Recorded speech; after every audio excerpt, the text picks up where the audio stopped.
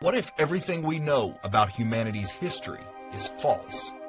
There are numerous accounts of artifacts being confiscated by or sent to the Smithsonian, never to be seen again. Is the Smithsonian Institute covering up America's real history? Hundreds of the reports, literally hundreds of the reports, ends by saying the bones have been taken away by the Smithsonian for further investigation, and they never get heard of again. Of the millions of pieces the museum owns, only a small fraction are actually displayed. Forget what they want you to see. What is the Smithsonian hiding? Are ancient Egyptian artifacts removed from the Grand Canyon, hidden in a Smithsonian warehouse? According to reports, the contents of the cave are sent to Washington, but they mysteriously vanish from the historical record. From stories of giant skeletons to ancient Egyptian artifacts, what is the Smithsonian hiding?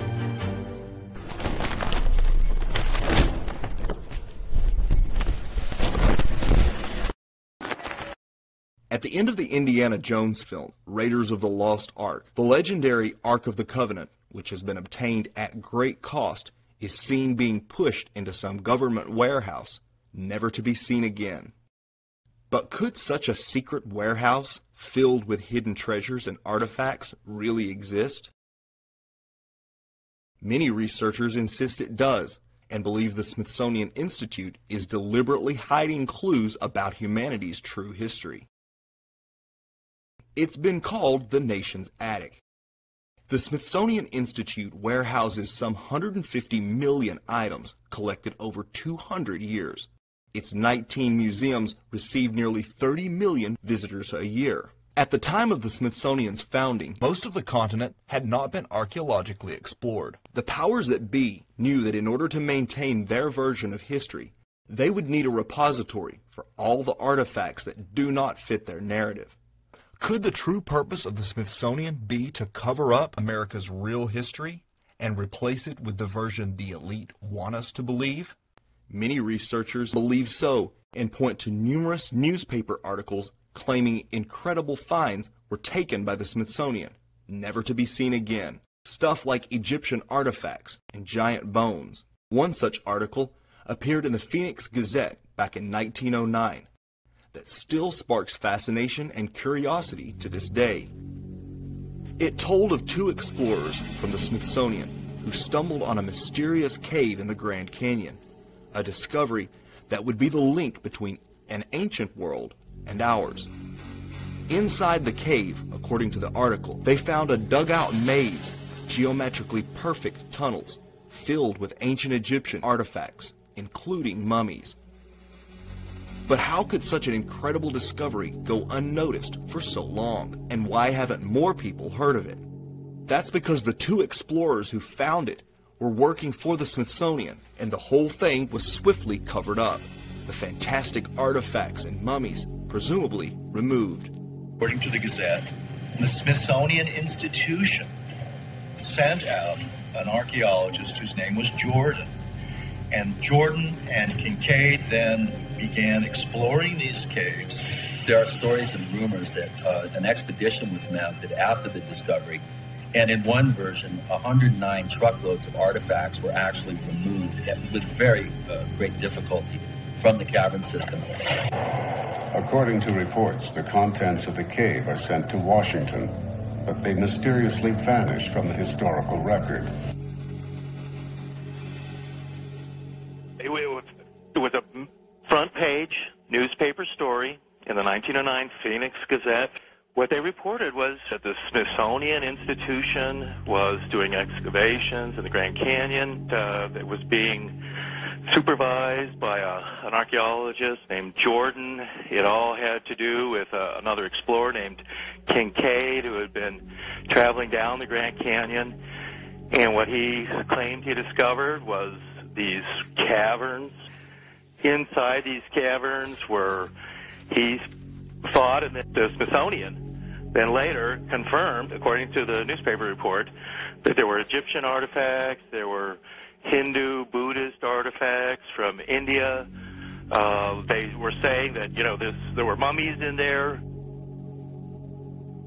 and that apparently they had a special vault in the Grand Canyon where They buried some of the leaders, people they had left behind with artifacts and things like that. And that the Smithsonian Institution got involved. They were hauling all this stuff out of these caves, including these mummies, swords, shields, statues. The Jordan, the archaeologist, who was going back to Washington, D.C., back to the Smithsonian. And, this is these exciting new discoveries in the Grand Canyon. Today, the Smithsonian will deny any knowledge of these discoveries, and the area where the cave is supposedly located is now off limits. Investigators are further convinced by the numerous Egyptian names given to areas and geological features of the Grand Canyon. Names such as Isis Temple, Tower of Set, Tower of Ra. But what became of the ancient mummies and Egyptian artifacts that were supposedly taken by the Smithsonian? Could they be stored in some secret warehouse? Many researchers, such as David Hatcher Childress, believe it's a possibility. And it's really a lot like the first Indiana Jones movie, where Indiana Jones has discovered the Lost Ark of the Covenant, and then right at the end of the movie, he says, well, where's the Ark? And they tell him, oh, well, don't worry, top men are working on it. Where is the Ark? The Ark is somewhere very safe. From whom? The Ark is a source of unspeakable power, and it has to be researched. And it will be, I assure you, Dr. Brody, Dr. Jones. We have top men working on it right now. Who? Top men. And then the last scene in the movie is this giant warehouse, apparently at the Smithsonian, and the Ark of the Covenant is in this crate, and it's being put in this giant warehouse, and no one's ever going to see it again. But if such a clandestine facility does exist, what other hidden items from our history might be stored there? That's where the story gets even more intriguing. There are numerous accounts of giant skeletons being found across America, only to be taken away by the Smithsonian. In 1912, archaeological excavations of ancient mounds near Lake Delavan in Wisconsin had found skeletons of extraordinary dimensions, some of them nearly 10 feet tall. On May 4th, the New York Times picked up the story. The article tells of 18 skeletons of a quote-unquote hitherto unknown race and adds that the skulls of the skeletons were unusually large. And that was only one of over a dozen similar stories reported in newspapers in the late 19th, early 20th century. So in the articles of the giants that were found in the late 1800s into the early 1900s, yeah, they found a lot of bones. There's some photographs in the book that show that they did find something that was phenomenal in size. And I'm not talking one or two cases. There's dozens of them. And they're scattered across the U.S. And many times they're related to what's called today Indian mounds. Either in or near the mound, they found these giant skeletons. Giant skeletal remains have been found in Minnesota, Iowa, Illinois, Ohio, Kentucky, New York, and other places around the world, many of which found their way to the Smithsonian, where they were never seen again. Long been fascinated by legends of American giants is David Hatcher Childress. A number of mounds in the Midwest in America were excavated starting around 1850. And in many cases, they would find skeletons of people who were in excess of 7 feet tall. The one that was found in Bridal Veil Falls, California by a group of miners, first they found this wall with very intricate hieroglyphics. They assumed that they were finding gold behind the wall. They broke it down, and they found this woman holding a child covered with fur and a strange kind of dust. The same tall female mummified remains have been found in Texas. They have been found in Death Valley. They have been found in other parts of California. These old photographs and newspaper clippings are all that survive of these mysterious giants. So this is the first level of kind of cover-up conspiracy when the Smithsonian got involved. And they got so involved, it got to a point where they were, as soon as there was any report, they employed about 200 people to go out to mound sites, to go out and find any reports and to get all the skeletons, to disappear them as quickly as possible. Some years ago, when the Colonel Ben Smith Mound was opened by Professor Norris of the Smithsonian, he found the skeleton of a giant which measures 7 feet 8 inches in length. Also, a stone axe was discovered, which was huge. Again, we have the Smithsonian involved here. This is the time when they were starting really in full flow of going to all the different sites to make sure they recovered the bones. More examples here, 7-foot-tall skeletons. Again, Smithsonian getting involved. Again here, this is quite an interesting one actually, a 10-foot skeleton skull. But what's weird about this one, it's talking about technology.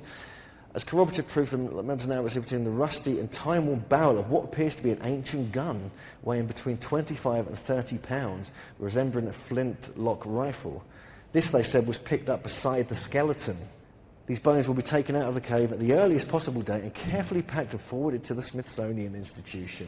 Yay! We've got like probably 130, maybe 150 reports that end with the Smithsonian. No, maybe, I think it might be 250, in fact. Archaeology at that time was in a heyday. There was everybody that had a shovel was out trying to find something.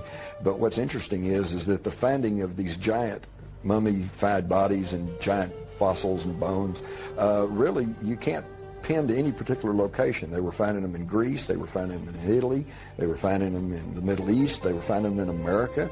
And even if you write off a few of those as perhaps a hoax or a misinterpretation of something else, you're still left with a tremendous amount of evidence to show that there were these giant beings at some point walking the earth.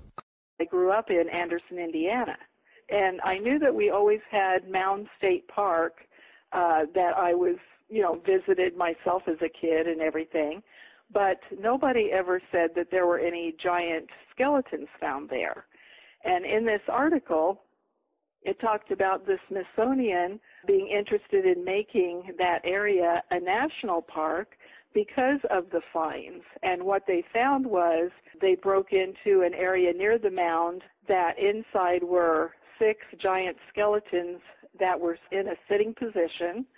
And when they broke into this, the fresh air got in and most of the skeletons just disintegrated into pieces except for at least 2 of the skulls. There was this 1883 newspaper article about how one of the historians in Anderson had one of the skulls and that another one was on display, which back in those days, as these skeletons were being found mostly in the late 1800s, they would be displayed in the museums all over the country. And then they just started disappearing because the Smithsonian would come in and take the bones, telling them that they wanted to investigate them, and they would never be returned. I even read an article that suggested that they had so many of these that they could no longer store them at the Smithsonian, and they would take them on barges out to the Atlantic Ocean and just dump them. The Smithsonian does not seem to want to come forward to answer any questions about this. There was one man during the period of time that most of these skeletons were being discovered, and that's because we were pioneers and we were building houses, and they were buried so shallow, 3 feet. You would find the bones at 3 feet only. And there was one man that was making the decision what was being done with these bones, and most of them were just gathered up. They would come out and pack them away, put them on a train, and send them back east, and then from there, most of them disappeared. What happened to these skeletal remains? Were they stored away somewhere? The last I'd heard was that some of these things were kept in like a forensic vault at the university. And then I ran into an anthropology student at Dunkin' Donuts and got into a conversation with her. And she said that within a year or maybe 2 years ago, they had sent all of these things off to the Smithsonian, at which time I just groaned because I've done reviews on 2 books. I can't come up with the titles right now, but they're both about the tremendous evidence that giant skeletons have been found all over the country. going back to the, I think, 1800s. And these were so often shipped off to the Smithsonian and never seen again, never heard of again. Accounts of giants can be found in almost all ancient mythologies. Could giants have really once lived among man? Under these described conditions, plants and animals would live longer, be much larger, and that's precisely what we find in the geologic column, in the fossil record. Plants were much larger. All living systems were larger. We have animals that today have an 8 or 9 foot stature with a 16 to 20 foot stature. We have insects such as the dragonfly. Today, the dragonfly has perhaps a 4-inch wingspan. In the fossil record, his counterpart, Meganeuropsis, had up to a 5-foot wingspan. Everything was larger in the past. There is evidence in the press of huge skeleton findings throughout America, but the Smithsonian claims no knowledge of them or any other oversized skeletons. When you delve into this world, you start to figure out, well, how can the Smithsonian say that they don't have it? Because 4 papers said that they came and took them. Now, is their bookkeeping that bad that they can't find these things? Of course not. They know exactly where these things are. But if the Smithsonian does maintain a secret warehouse where incredible discoveries are hidden, the next question we must ask is, why? What purpose might they have for keeping such discoveries secret? Why keep it a secret, David? If the Smithsonian confiscated all these artifacts, mummies and tablets and things like that, why keep it a secret? Well, there's a number of reasons for that. But part of it is, and it's the same reason why a lot of things today would be kept a secret. They're engineering history, and today history is politically correct. It's not necessarily what really happened in the past. Now, why keep it a secret? That's the part that I don't know. I suppose it would change the course of our history, and I mean, if it showed that they were from the Egyptian area, let's say, of the world, common question would be, well, how did they get here? Maybe those questions don't want to be asked. So I think, too, though, that if it echoes the Bible, they don't want people to know that. Coupled with the tools and the metals that were found with them, I think it shows, it's a conundrum that maybe the powers to be don't want to answer. Many of these finds, if authentic, would call much of established history into question. Not only the history of North America, but humanity itself. Such revelations could be very problematic for the powers that be, whose interest is in maintaining the status quo. It appears at this point that the Smithsonian chooses to add, they want to keep history as we have been taught. They don't want things to change. And so things that are like an anomaly that don't fit in with their idea of history, those things get buried. There is a very true quote by Orwell. He who controls the past controls the future. Who controls the present controls the past. In other words, if the powers that be control what we think of as our past, then they get to establish the framework through which we view the present. But to discover the Smithsonian's real purpose for hiding various artifacts, perhaps it's best to follow the money. Today, the Smithsonian operates an interconnected network of museums and research centers receiving some 30 million visitors per year, all free of charge. But while the Smithsonian is funded by our tax dollars, much of its funding comes from private donations, most of which come from tax-free charitable organizations such as the Bill and Melinda Gates Foundation. These foundations exist to perpetuate the work of their elite founders and further the cabal's agenda. Perhaps the best quote on the subject comes from Vine Deloria, a Native American author and professor of law, who stated, "It's probably better that so few of the ruins and remains were tied in with the Smithsonian, because they give good reason to believe the ending of the Indiana Jones movie, a great warehouse where the real secrets of Earth's history are buried." Thank you so much for watching. Be sure to like and subscribe. And as always, I want to give a big shout out to all my supporters on Patreon and PayPal. Without you, this could not be possible. So thank you. The world of 1984 is upon us. Big Brother is watching. Today, your online activity is secretly being monitored and recorded by your ISP and various government agencies, not to mention hackers trying to steal your personal information. Everything you search for, watch, comment, or download is being monitored, compiled, and used to create a digital profile of you. Anyone who researches sensitive information or browses WikiLeaks could find themselves on a government watch list. So how do you protect your privacy in the age of Big Brother and big data? Well, you need to be using a VPN, or a virtual private network, which protects your IP address so you can surf the net anonymously and securely. NordVPN is one of the top-ranked VPN providers, and they are sponsoring this video. NordVPN has an ironclad no-logs policy and is based in Panama, outside the 14 Eyes. That means it doesn't record the websites you visit, the time you spend browsing, or the files you download.